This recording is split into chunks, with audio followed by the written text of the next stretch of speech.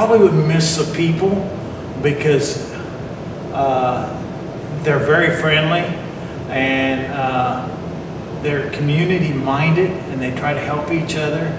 I have very deep roots here. For my great-great-grandfather came over here from Germany and built the house that I bought, the farm and house that I was living in 1858.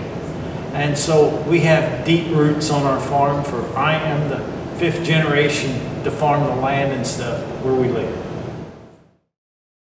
What is your favorite part of the community? My favorite part of the community is people getting together and the experiences that we share and the fun that we have as a collective unit. So what I mean by that is I enjoy being out and about and seeing people and connecting and talking and sharing experiences, and I enjoy it. And now my daughter Ariana and daughters Ariana and Elena also get to be involved, and that is even more special. Describe your town in 10 years. Who is here and why? Hard to know. Little towns are changing their definition all the time. I would hope that in 10 years we would have more storefronts filled, more restaurants, that we would have more cultural and arts offering. I would hope we would have more of the millennials living here. What has your community lost that most matters to you and why? Well, I studied that question a while and I came up with 2 things. In Poseyville, we used to have a little local diner. I miss that diner.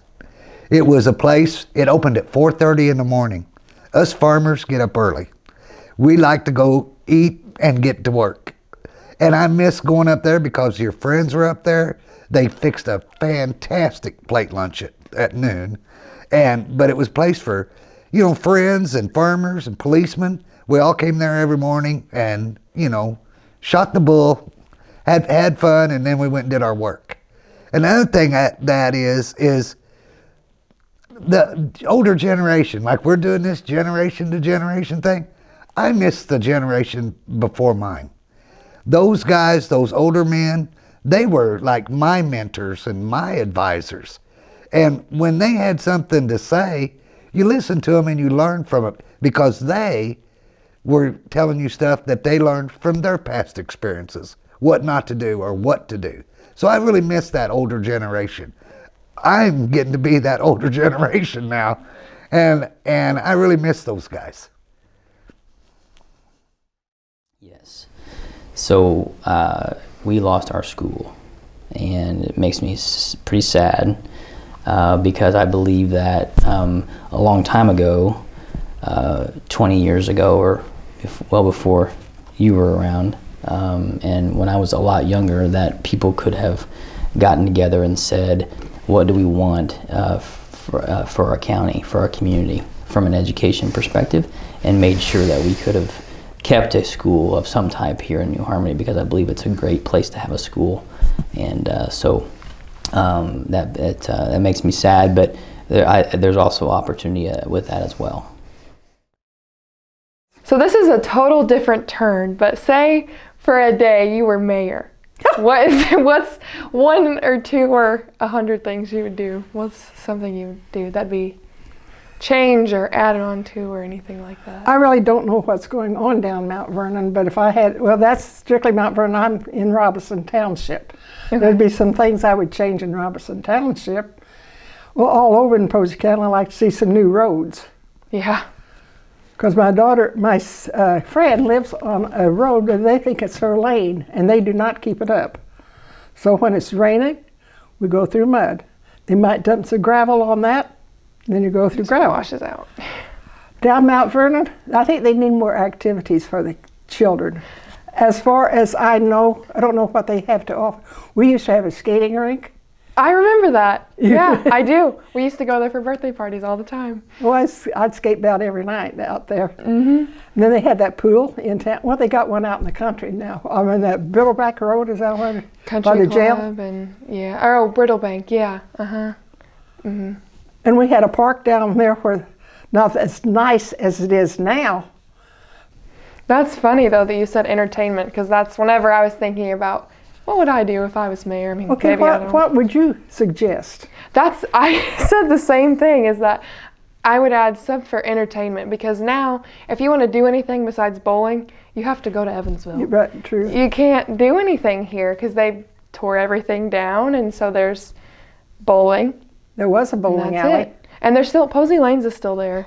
Well, no, it was above Oh, is it the at Warren? A&P grocery store on Main Street. How would you define change? I would define change as a development in pretty much anything, whether good or bad. How do you define change? Somewhat similar.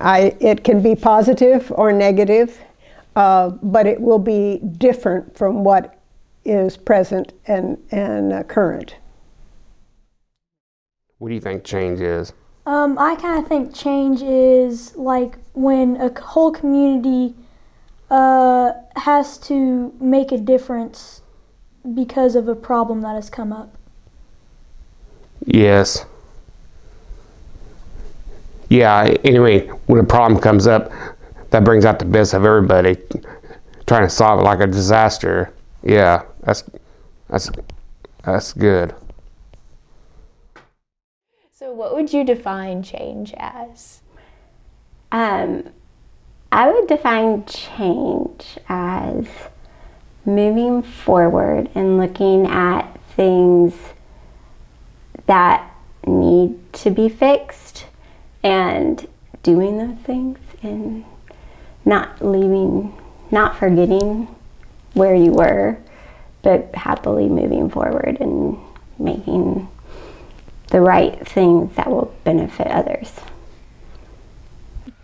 Jenna, what would you define change as? So I would define change as something, positive, or it could be negative too, that just happens over time. Hopefully it's something that benefits in a positive way, but that doesn't always happen. But I think it's really important to learn from change and to be able to grow from it.